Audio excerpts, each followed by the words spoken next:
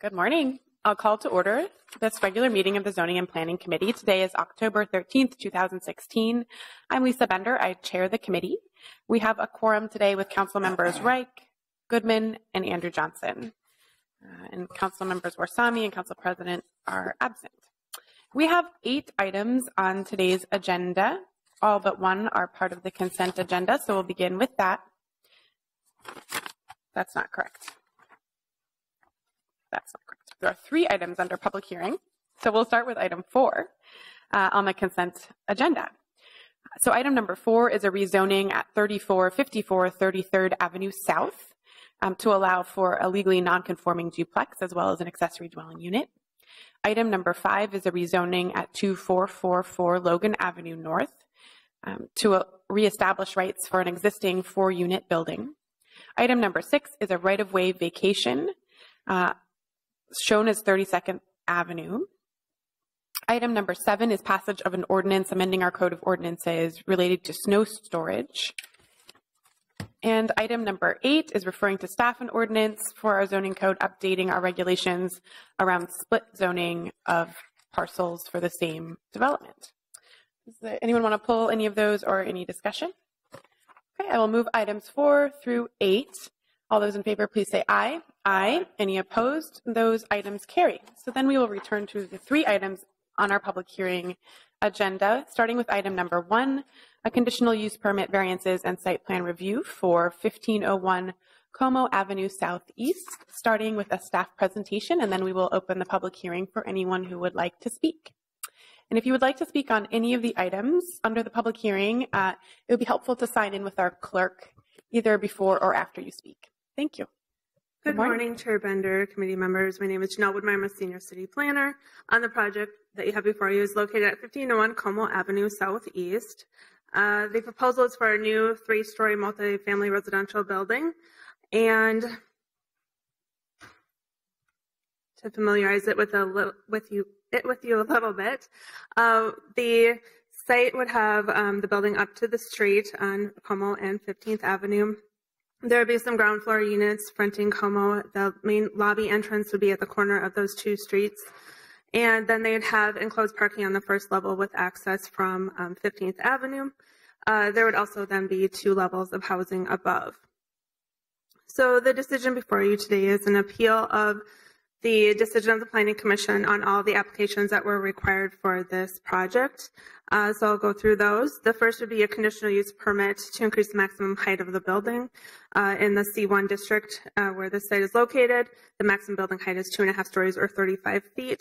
The height of the building would comply with the 35 feet, but needs the additional increase for the 3rd story. And they're also asking for a variance to reduce the minimum front yard requirement. That would be adjacent to 15th Avenue because there's residentially zoned property to the north.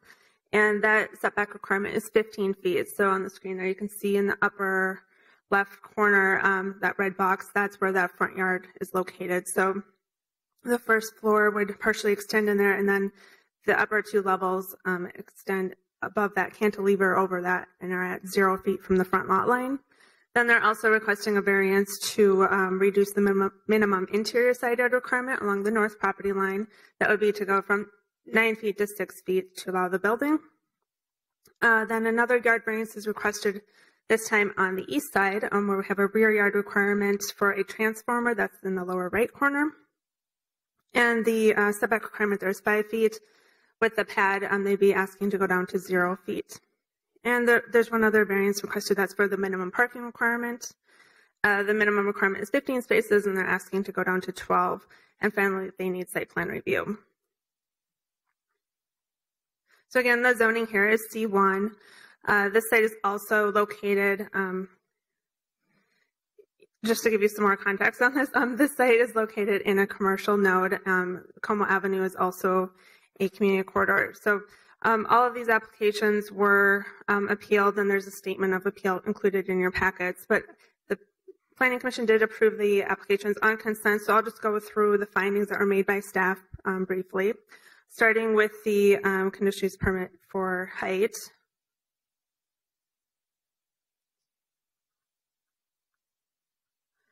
So again, it's just an increase to allow the third story because only 2.5 stories are allowed. The top of the parapet, the tallest part, is at 35 feet, so they're within that height limitation. Looking at separation from surrounding properties, it was determined that they'd have a minimal impact on surrounding properties. That property to the north, which would most likely be impacted by shadowing, is separated from the subject site by a driveway on their property. So certainly. So,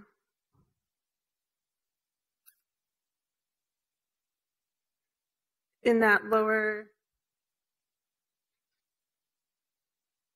Madam Chair, could you go back to the slide of what's surrounding it and leave that up? I can't look at it fast enough to. Thank you. Just leave that there while you're doing your presentation. Okay. Actually, what might be, well, I'll go through these pictures. So it might be easier to start with this upper left corner. That is the subject site. So that existing building would be removed. You can see in the back there, it might help to zoom in.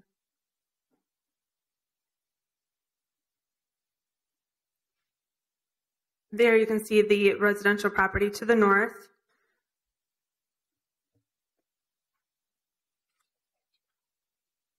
And across Como Avenue, that's Van Cleve Park. And then so that to your east, that's where we have more of those commercial uses. So in that lower picture, you can see some of those. That would be on the south side of Como.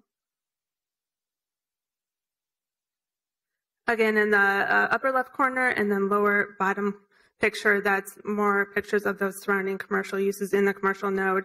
And then in the upper right corner, that's looking down Como Avenue to the east as the uses transition to residential. So we have more of those multifamily residential structures.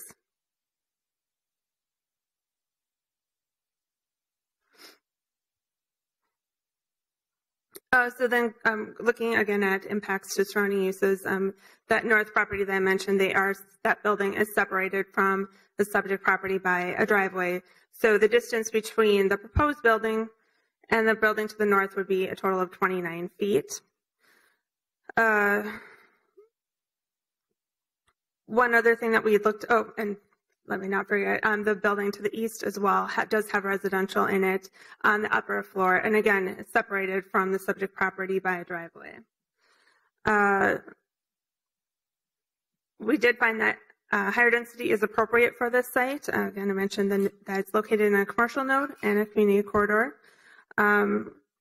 And then just looking at the character of the surrounding uses, the additional height increase would fit in with that, with these surrounding uses. So moving on to the front yard variance. Again, I noted out that it's just that upper northwest corner that is subject to that front yard requirement. And again, with that separation of that property to the north, there's less of an impact by reducing the front yard requirement. If you note, the first floor is set back 6 feet to allow some separation between the garage door and the sidewalk along 15th, and that's to ensure that there's fewer conflicts with pedestrians. Councilmember Reich has a question or comment. Just to touch on that point, so the preponderance of the linear footage would be compliant. It's just there's a certain section that would not be compliant, and you have that outlined in red. Is that correct? That's correct. Just the area in red is what is subject to the yard variance. So south of that,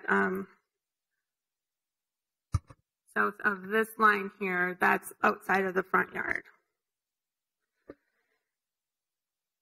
So that's the first floor. And on the first floor, we did include a condition that they not move that first floor wall forward anymore because of that preventing conflicts with pedestrians reason. So that's a condition of approval. So then it would just be the second and third floors that would be allowed to extend up to the property line in that corner. And again, we looked at the density here would be appropriate, and this allows additional units to be constructed by allowing the reduction in the front yard requirement.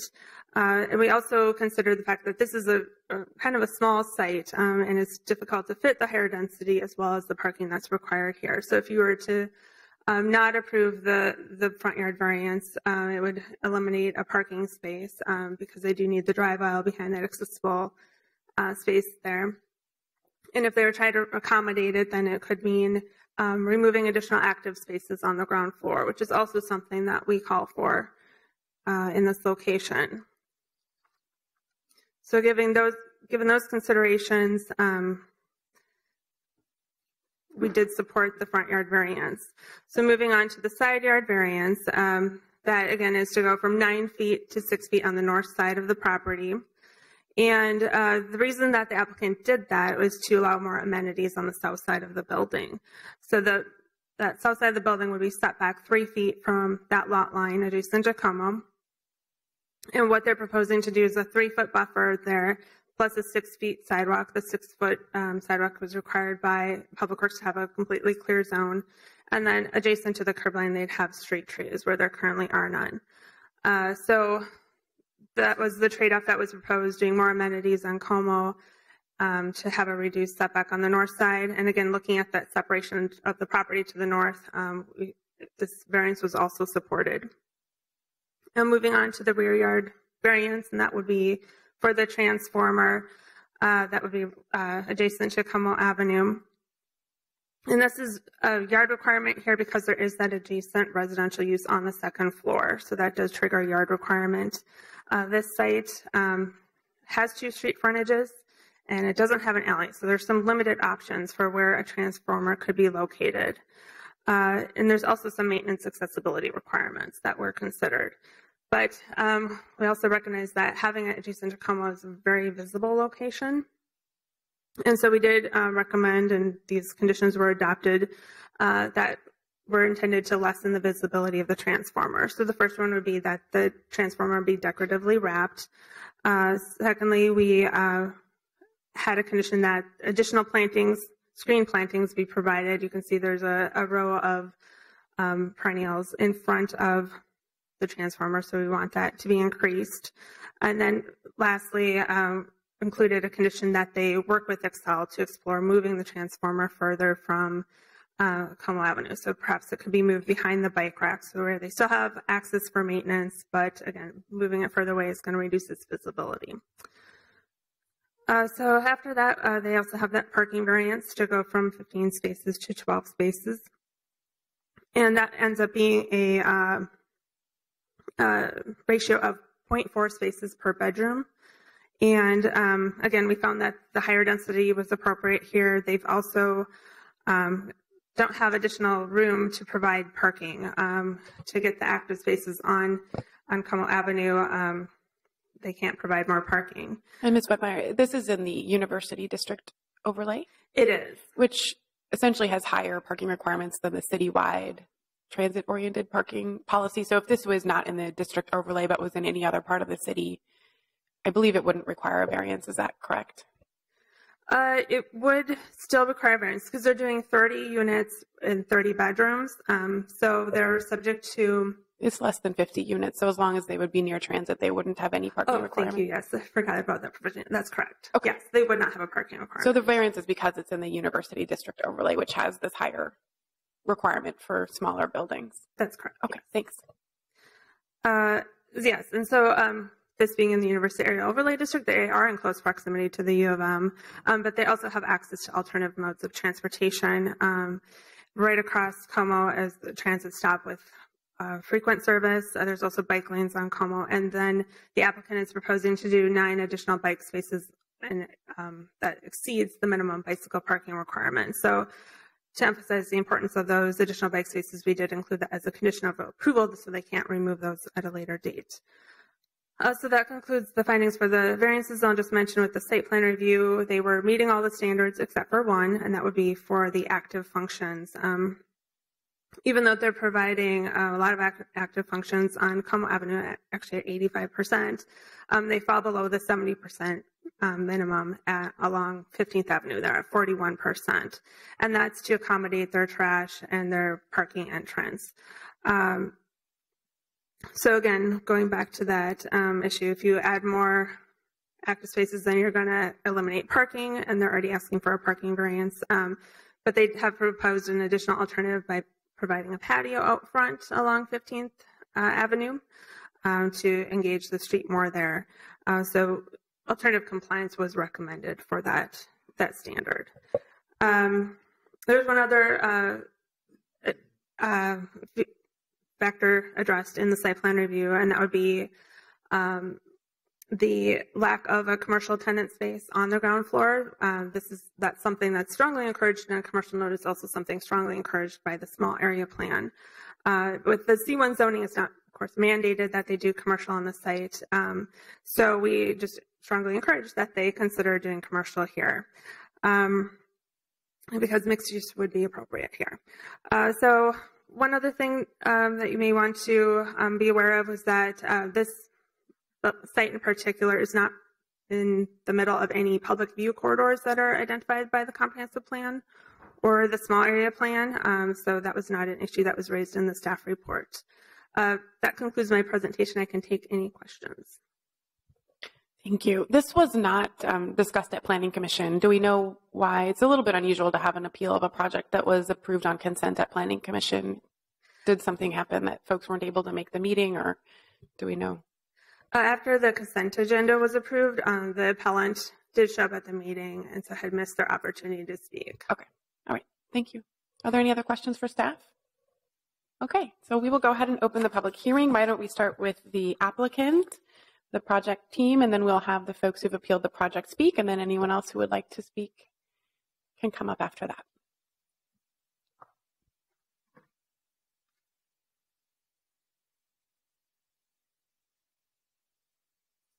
Good morning, committee members. I'm Carol Lansing, Faegre Baker Daniels, 90 South 7th Street. I'm representing CPM companies. Also here is Daniel Oberpriller and architect Scott Nelson. I handed out a letter to you that made what we believe are the key points about each of the applications, and Janelle stated most of those in her presentation to you, or all of those, I think, in her presentation to you. So there's just a couple quick comments I'd like to add, and then we're here if you have any questions. Just to reemphasize, the height of this building meets the 35-foot height limit. If the video people can zoom in on this a little bit, it would help. Janelle also made the point that this front yard setback only applies in that little portion of the building. And glad that she noted that protection of views from other residences is not the intent of the code when you're looking at a height increase or setbacks. But to make the point, this part of the building complies with the front setback being built at the property line, and there really, are no views that compliance with the setback here would preserve.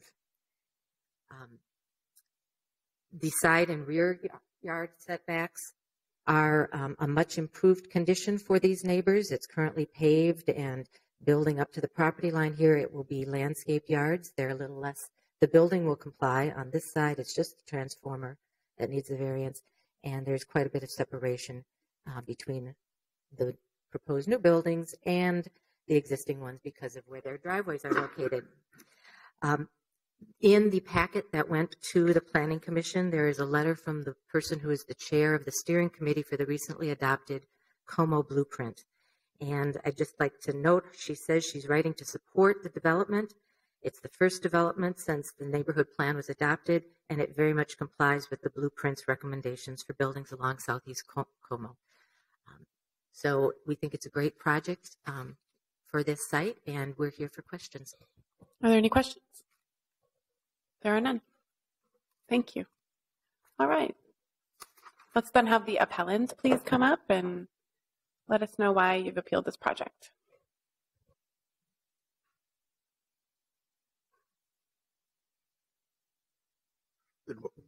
Good morning. My name's Nick Puzak. I live at 4235 East Lake Harriet, and I own the building to the north, and was born and raised southeast and familiar with the park, etc. And my comments today will first of all acknowledge I'm probably the luckiest guy in town.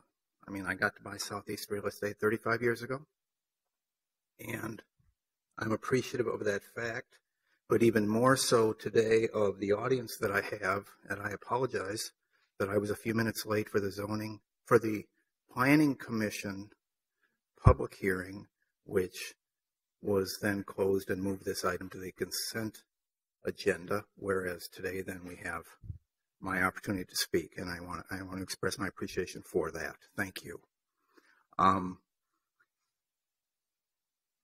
I like to preface my remarks by saying that, first of all, having spent decades in the real estate business, I'd like to cloak these comments in terms of that I'm in fact pro-development. I have been pro-development in the city of Minneapolis and have been bullish on the city of Minneapolis for 35 years. However, not all ideas are good ideas. And I think it's time, with this specific site, for the city to drive a little bit harder bargain and not just take the first project that comes down the road. I take no pleasure in appearing up here today. It's really a consequence of my background in neighborhood work, and that it's my understanding that through the Southeast Como Improvement Association, this project was vetted without using Robert's Rules of Orders and was never put to a vote. So it has never been sanctioned by a vote in favor of this project at SEQIA.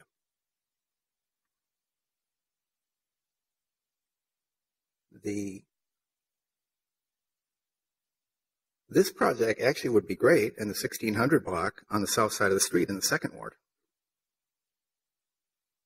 But for this site on the park with its southwest orientation over Van Cleve and the park improvements at the park in that northeast corner of the park, it's clearly introduces a concept of highest and best use. And this proposal does not represent the highest and best use for this land. This is and has been, in the small area plan, a public service, a commercial node that over my decades of, playing around there, shopping there, has never been full. Recently, just in the last couple of years, it's finally 100% occupied. Finally. There's now a nice gourmet burger place. There's a sushi bar. There's a protein shake. Actually, a second health food shop. They've opened up a second shop there. Investment in the coffee shop on the corner. And this is the only retail site that can take further retail development. There's plenty of sites around. As a matter of fact, the developer, the partners own a site 2 blocks down that they could easily build on. They've owned it for years, but they're trying to ram too many units underparked on this site and basically obliterate all that's done by the Minneapolis Park Board to develop this park for the community. The retail service node, my vision sees much more of like a brew pub or an outdoor cafe or an ice cream store, leveraging the brand new zero-depth swimming pool, which is just down the road, maybe 50 yards. Brand new, just opened this year.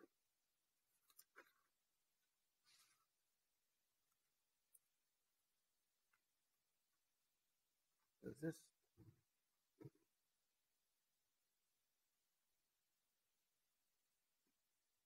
is a plaque which represents the public art on the corner, that through these organizations of collaboration represented the focal point or the center point of the neighborhood through the NRP back in 1998. I was unable, I'm sorry, to get the actual amount of resources that were put into this corner, but this represents one of the investments in the corner that this project just completely obliterates. It walls off all the neighbors on 15th Avenue to the first ward from this piece. Excuse me, sir. Councilmember Goodman. Okay. Mr. Puzak, Yes. you need to stick to the issues under appeal. Thank you. I'm just trying to help you. Help me help you. I need to hear why a variance, a conditional use permit, or a site plan review is inconsistent with the city's zoning code. So like all of these other soft, touchy-feely things are interesting. I like hearing about it, but won't help you make your case. And I don't want you to use your valuable time doing anything other than attempting to dispute why a conditional use permit, a variance or site plan review cannot be approved based on the city's zoning code in this location. Views of the park, you're not going to get any sympathy for anyone up here. Thank you. I appreciate that. The first aberration involves staff factual error in listing this on the Planning Commission agenda as in Ward 2. Now, back when I was paying attention to these types of things, there was about 28,000 voters here that were thrown off by this agenda, by this oversight. Why is it listed in Ward 2? And why are the surrounding properties all listed as 3-story when none of them, in fact, are 3-story? The comments by staff today that the setback at 29 feet without the is only accurate if the variances are not granted. That is inaccurate. I measured that from the front of my building that is north of the subject property, and that it's just not accurate. It's actually saddening to me that the incomplete nature of the staff report, how it can be riddled with factual error. The jog as an asymmetrical here has not been considered in terms of the Como neighborhood is served by, and this corner is subject to, the 35W exit where the traffic flows through here. So to say, and again in the staff report, that this does not increase density on this corner is inaccurate. The Como neighbors circumvent something called the University of Minnesota 6 blocks to the south and flow through this corner. Sir, your testimony is important to us. I do want to make sure we are able to get to the next 2 items for public hearings. So if you could wrap up in the next couple of minutes, we would appreciate it. I understand. The hardship cited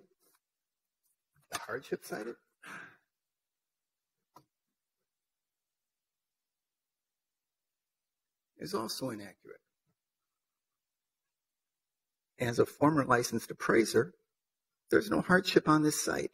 Here's a competing site sold at about the same money, operating as retail. At 601 University. Thank you, if you could zoom that out.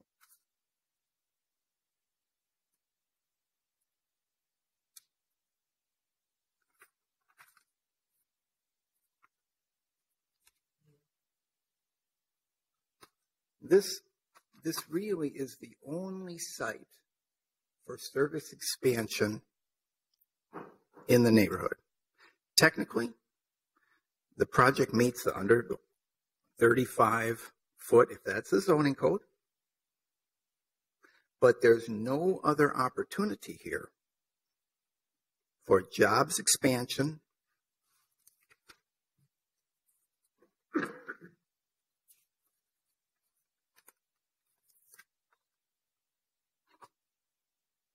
or to develop something like this. Is the slam dunk for the site.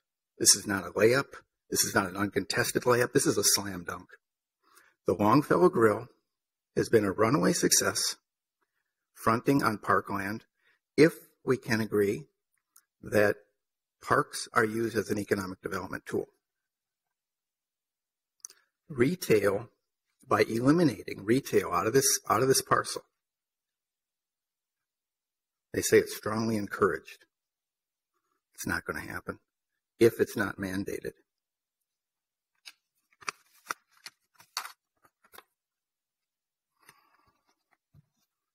But the Longfellow Grill is complete with public art. It's an absolute carbon copy, which could be done on this site with the appropriate attention to the highest and best use. So I'm going to ask that you finish in the next two minutes. So if you have any more points related to the conditional use permit or variances, we welcome those. Here's Loring Park. More Loring Park. All the demographics in this city, here's Chicago Crossings. This park frontage on Peavy Park serves all demographics here. This supports 3 restaurants.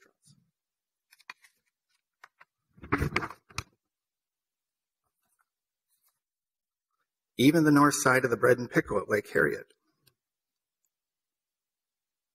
is now developed to have park frontage, retail, cafe type, which this lack of retail in this development ignores. The point about the transit stop is very germane. This is the first stop north of Dinkytown.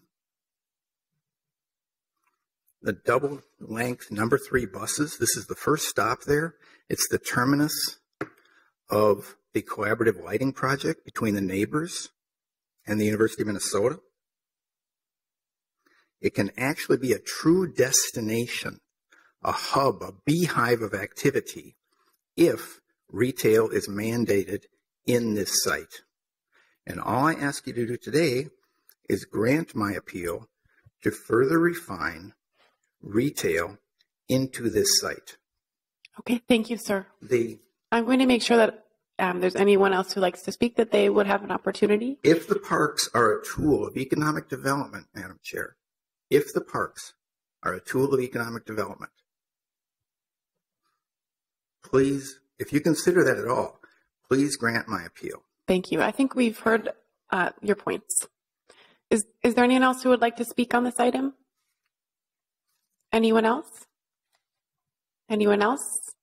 Thank you very much for coming. I do apologize for the issue at the Planning Commission, and we're glad that you were able to make it today. I perfectly understand that, and that was my fault. Okay. The last thing I want to Sir, I'm going to go ahead and close the public hearing. Is the stop work order for illegal construction conducted by CPM across the park, 3 blocks away, that I really don't think that granting multiple variances is the appropriate type of public policy for a developer who conducts themselves in our community like this. Okay. Thank you. Thank you.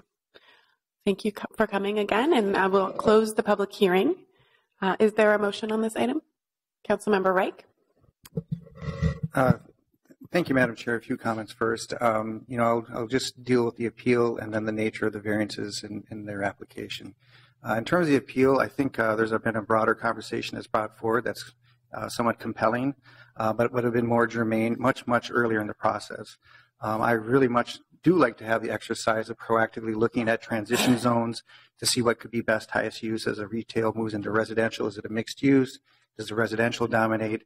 Does the retail dominate? And how can we get from A to B very early in the process before the market forces take over? But once they do take over, they have rights, and they've applied those rights in their application. In so doing, they've sought variances. So in terms of the appeal, though there are many germane notions in and of themselves, very interesting commentary in and of themselves, for today's exercise, which is adjudicating the facts before us, it's just not the right format, unfortunately. If we're early in the process, particularly with the community group, we could have definitely applied those principles, and I would definitely have been defending them. But before us now, I just have to go with the staff findings that are accurate. Now, the variances, we can say, okay, why do they get so many variances and to what end? First of all, the variances weren't great stretches, as we noted in the presentation, and they really were in defense of having something to have a stronger presence per the different plans that guide their analysis. Both the small area plans derived from the community's input themselves, and their own plans, of course, which are directed by the policies that we've created ourselves.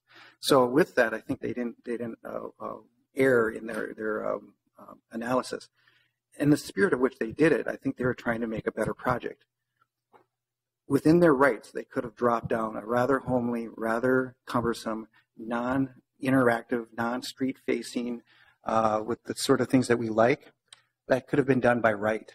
Instead, they negotiated and massaged something that actually reflects many of our aspirations in our plans by allowing these variances. So the variances were tools to get to things we actually want and avoided things we actually don't want.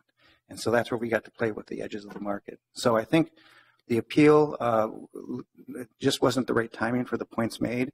And in terms of the variances applied, I think they were applied in the service of getting an active street corner activated. So with that, I will move denial. Thank you. Councilmember Reich has moved to deny the appeal on all of the items. Is there any further discussion? I will just note, maybe echoing what Councilmember Reich's comments, that the points are very well taken about the desire to have retail, particularly in a spot like this that's near public amenities and transit. For us to make the decision to force that, though, I think would end up actually making the cost of housing in the project go up. I think oftentimes in these small projects, the retail is difficult to fill and expensive. And so I think this is a really nice project in a great part of town where we need to see more housing. And again, support the motion. Any further discussion? Seeing none, all in approval, please say aye. Aye. Any opposed? That carries and includes the adoption of the staff findings. So then we'll move to item number 2, which is an interim use permit for the Metro Transit Transportation Network at 4640 Lyndale Avenue North. As staff is shifting here, I'll also note that we've had a couple of these issues at Planning Commission lately, and we're working on amending the notification that will go out so everyone knows that process of how to make sure something isn't on consent if there's a desire for public comment about an item at the Planning Commission hearings.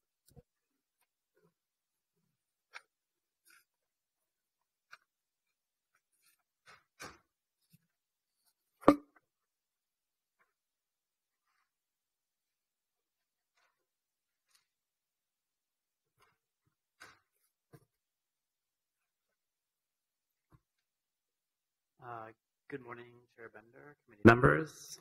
My name is Peter Crandall. I'm a city planner with CPAD. Before you is an application for an interim use permit on the property located at 4640 Lyndale Avenue North. This is in the 4th Ward. The site is currently zoned I2, and you can see is within the Camden Industrial District, adjacent to the Lynn Bohannon neighborhood. Bus garage and maintenance facility is allowed as a conditional use in the I2 district, and normally we would have the applicant seek a permanent conditional use permit and undergo site plan review for an auto-oriented use. The applicant is seeking an interim use permit for a period of 8 months lasting until the end of June in order to establish the use over the winter months when resurfacing of the parking lot would not be possible under warranty guarantees. And so the approval is conditioned on the applicant returning to CPAD within that period of time to seek the permanent conditional use permit and undergo proper site plan review requirements, which they would then be required to comply with prior to expiration of the interim use. Those would include things like resurfacing the parking lot with dustless hard surface material and including any required landscaping and screening of the site. The applicant is here to speak today to any additional items, but that concludes my presentation and I'd be happy to take any questions. Thank you. Are there any questions for staff? There are none. So we'll open the public hearing. Happy to hear from the applicant briefly. Is there anyone else here who would like to speak on this item? There is not, so I think you can be very brief. Good morning, Committee Chair and Council members. D'Angelo Svenkason, Senior Developer with Thor, representing the client through the entitlement process. We're excited about the opportunity. As Peter said, we'll be back first part of May to wrap up the CUP process. Improved landscaping, stormwater retention system, stormwater pond, and paving, all of which can be warranted at that time. But that's the reason for the interim use instead of the CUP at the time. Thank you. Are there any questions for the applicant? We've seen a lot of you lately, so I have no question you'll comply with these requirements. Okay, is there a motion on this item? Council President. Thank you, Madam Chair. I just really want to tell my colleagues that I think this is a good proposal. If you notice, with the zoning map, it's a strange little parcel of industrial space that we have north of the railroad tracks. But it's been interesting to see the interest in industrial space. And the next thing we have is something at the Upper Harbor. It's clear that, it's important to have industrial uses in our city because there is great demand for those spaces. And I think this is an opportunity to see this particular space, which was for a while a junkyard, and has transformed a little bit in different uses. Was a roofing company for a while, and now this use. It tells me, that it is important to have industrial space in a community. The other thing that I just want to say is I received a letter yesterday, and I don't know if it's in the packet yet, from the Neighborhood Association, which has reviewed the proposal, and they're supportive of it. This particular proposal has come through the Northside Job Creation Team, which has worked with a goal of finding jobs for people in North Minneapolis. And so this will be an opportunity to increase the employment base in the community. And so I'm excited about it. It'll take a space that looks pretty rough right now, and in long term will look much, much better. And again, take advantages of the great transportation access that we have in North Minneapolis. It's right next to a freeway entrance and on 94, and also provide adjacency for the actual work that's done out of the space, busing students to programming in schools in the community. So I'm pleased about it, and I'm glad we're moving forward. And I'll make the motion to approve it. Thank you. On the motion to approve the application, all those in favor, please say aye. Aye. Any opposed? That carries. That item is complete. So we have our last and third item under the public hearing agenda, an interim use permit for 2 Dowling Avenue North. This is for a rock crushing facility. Good morning, council members. This is an interim use permit for Thomas & Sons to allow a concrete, asphalt, and rock crushing facility on the property located at 2 Dowling Avenue North. This is the northernmost property of what is the Upper Harbor Terminal site that the city is working with the Park Board on for redevelopment efforts in the future. Thomas & Sons currently has a contract with us to store or stockpile aggregate products on the site. They're now requesting a permit to crush those materials, which would expire November 24th of this year. Currently, as you may remember, Ramsey Excavating is also stockpiling aggregate products and also crushing those products on the site. Your committee approved an interim use permit on September 9th, and then the full council acted last Friday on that permit. Their crushing permit for Ramsey expires December 31st. Again, the permit before you today would expire November 24th of this year. CPAD is recommending approval of the request subject to conditions of approval related to dust, erosion control, and noise as listed in the RC before you. Thank you. And can you remind me, so we don't expect to need the use to be permitted after these dates, which are just now a month or two away? Correct. Okay, so they'll plan to complete the work of the materials that are there by those dates? Yes, I did ask that question after or while writing the application before you, and they have only requested to do it until just about Thanksgiving time. Thank you. Are there any more questions for staff? Okay, there are not. So we will open the public hearing. Would anyone like to speak on this item? Would anyone like to speak? Last call. Seeing none, I will close the public hearing. Council President.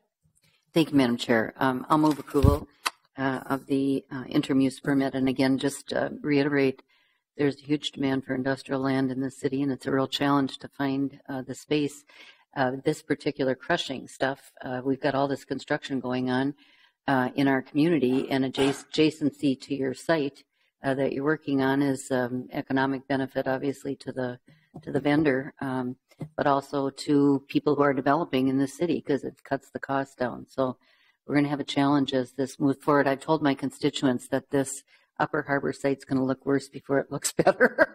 So I hope people are patient with it, because if you go by there now, there's great big piles of these materials, but it won't be forever. Thank you. So you moved the item. I moved the item. Thank you. Then on the motion to approve the interim use permit, all those in favor, please say aye. Aye. Any opposed? That carries. And that completes our agenda for today. We are adjourned.